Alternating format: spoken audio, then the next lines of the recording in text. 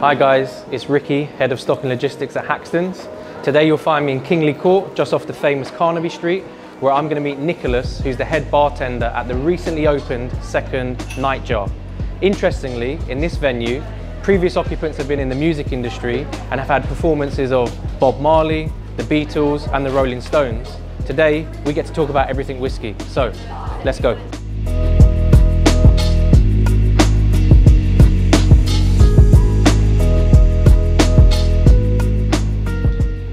This is Nicholas, head bartender at Nightjar. Hi Nicholas. Hi, how are you doing? I'm good, yourself? Very good, thank you. Good, good. So if you could tell us maybe a bit about yourself and Nightjar, because this is the second site that's open, right? So yeah, a bit about yourself. Yeah, so I've been working in hospitality for almost 7 years, so I've been traveling a bit around Maldives, Switzerland, and then I moved to London in the past 5 years. Okay. I've been working in a company for 3 years in Nightjar. I started in the old street in Nightjar, and then just a couple of months ago they just opened the Carnaby one. We just moved here.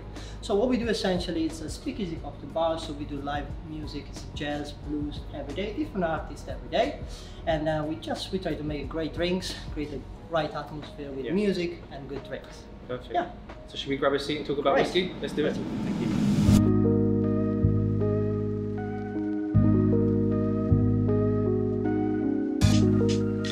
So Nicholas, this site for Nightjar's been open just under 2 months. Yes. Exactly. So can you give me a bit of an info on your current whiskey selection? So we currently have about 17 bottles between single malt and blended whiskey. Yeah. Obviously, we just opened, so our selection is not huge. Definitely planning to add a few more bottles. What they try to do is to be a bit equal and have a few bottles of everything, so to get the customer whatever they want to have. We got quite a few great expression of good whiskey, like Glenfiddich 21 and the blue label that we're gonna see soon.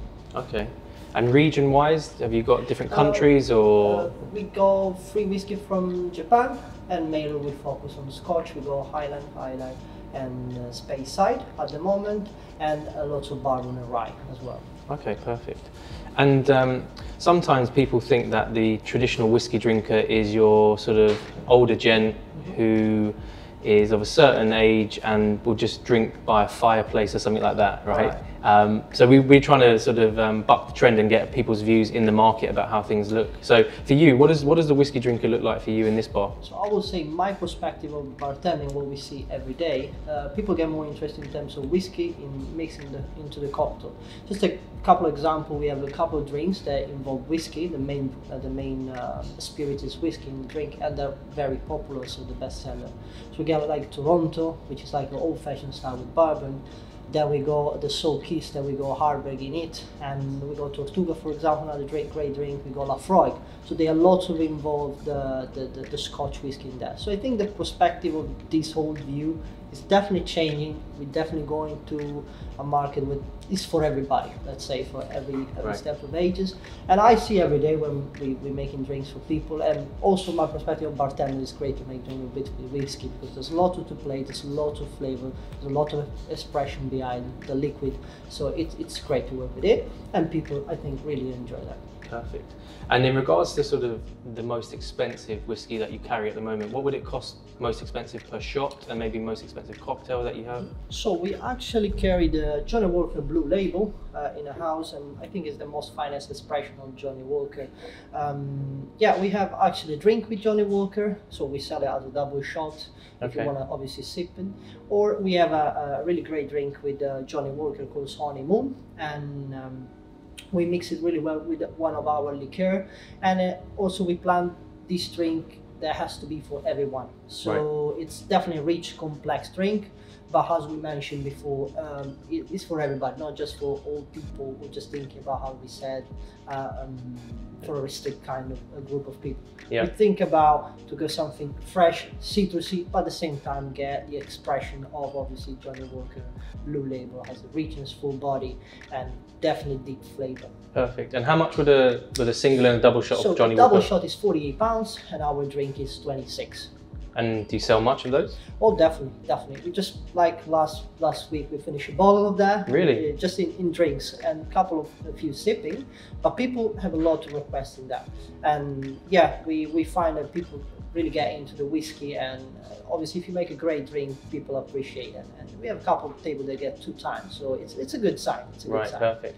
And out of the selection that you've got, what would you say is your favorite? So my favorite, it's Coela, which is Isla's whiskey. I think it's a great whiskey for people that not drink whiskey every day. So I'm a whiskey drinker, but not doing every day, so your palate is not heavy. It's to have the richness and the full body and the ABV.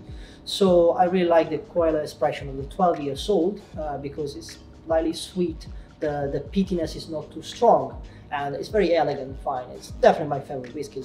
To be honest, very affordable price also around if you want a double shot, so it makes it perfect for me. Oh, good, perfect. Well, you mentioned earlier you're going to make me a cocktail. Yes. So it's 5 o'clock somewhere. So should we go to the bar? Right. Perfect. Let's do that. So Nicholas, you're going to now make me the most expensive cocktail with the Johnnie Walker Blue Label. This honeymoon. Yes. Honeymoon. Over to you. Let's do that.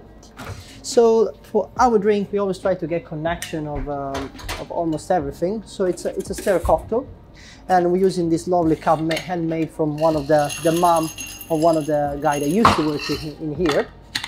So we chill in glass with dry ice, and obviously we get our Blue Label.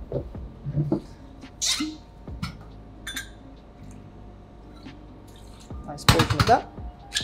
And we add in our liqueur, which is forbidden liqueur, which is an interesting story behind. We found this liqueur in an old cocktail book, and was based on grapefruit peel and a bit of sweet wine, like sweet vermouth or Amontillado sherry.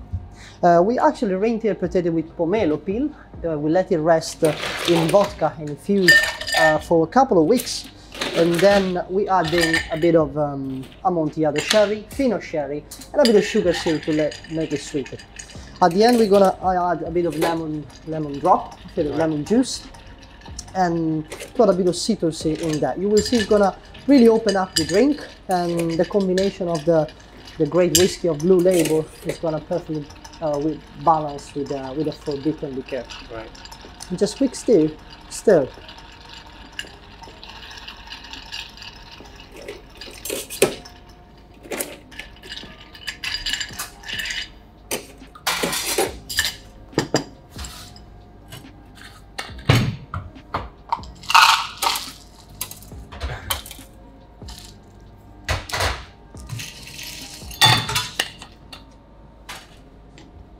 And how many of these do you sell a day? So we just finished the week with we finished a bottle this week. So we have kind of one a day, and during the weekend it's kind of get more popular. Like this Saturday we sell it like 17. It was actually a crazy Saturday. So we sell with a little chunk of ice and a lovely edible flower on the top. So hope you like it, and let's try the honeymoon. Cheers. Cheers.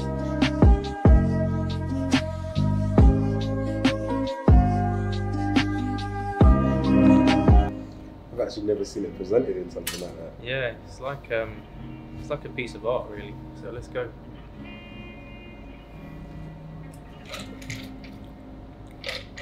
Oh, yeah, smooth, right? And it's Definitely. You can taste the citrus and this forbidden liquor. Cole, have a go on that. Don't know how to hold it. One hand, try it, go on. Wow. How is Nice, it? right? Yeah. It's not too impactful. It's like quite sweet, that's well what I balanced, said. right? That's what I said. It was real to say it has to be for everybody. Yeah. So you expect a Blue Label, you get maybe very heavy old-fashioned or something, you know. Yeah, hits you, right? Exactly, hitting the gut. But it's not for everybody. So for me, I'm not drinking whiskey every day. So if you make a drink like that too heavy, people don't appreciate it much. No. So they don't want to spend the money anymore.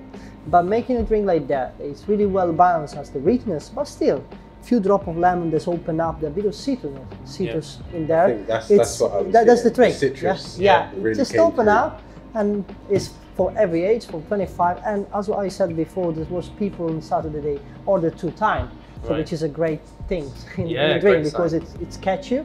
And also it's expensive, so if you catch it and you're able to spend the money and you get 2 times, it's great. No, definitely. No, it's lovely. Thank you. Cheers. expect by looking at the colour that it's going to really like punch you and be really strong, but it's quite fruity. You can sort of taste the citrus as well. So I'm guessing what you said, like it's a cocktail that appeals to most drinkers, experienced and novice whiskey drinkers as well, right? Definitely, that's what we try to do. We try to reach everybody, all the flavor from everyone. Right. Obviously, as you said, everyone expects like a punchy whiskey cocktail, but we try to get everyone involved. So we got a touch of citrusy, a touch of fruitiness, and a really rich flavor from our liqueur, and definitely the great blue label give deep and full body finish. So yeah, it's lovely, Nicholas. Well, it's a pleasure meeting you and this lovely venue. So if anyone's in the local area, it's Kingly Court, just off Carnaby Street. Right, exactly right here. We open from 5 o'clock till late night, Friday, Saturday until 2, the rest of the day until 1. We have live music every day, so please come, enjoy a few good drinks and live music. Perfect, yeah, so it's been good to meet you, understand your story, your selection, and more importantly, taste a lovely cocktail. So thank you so much. Great, and listen, you have a good day, okay? Thank you for the visit. Cheers, take care, thank you.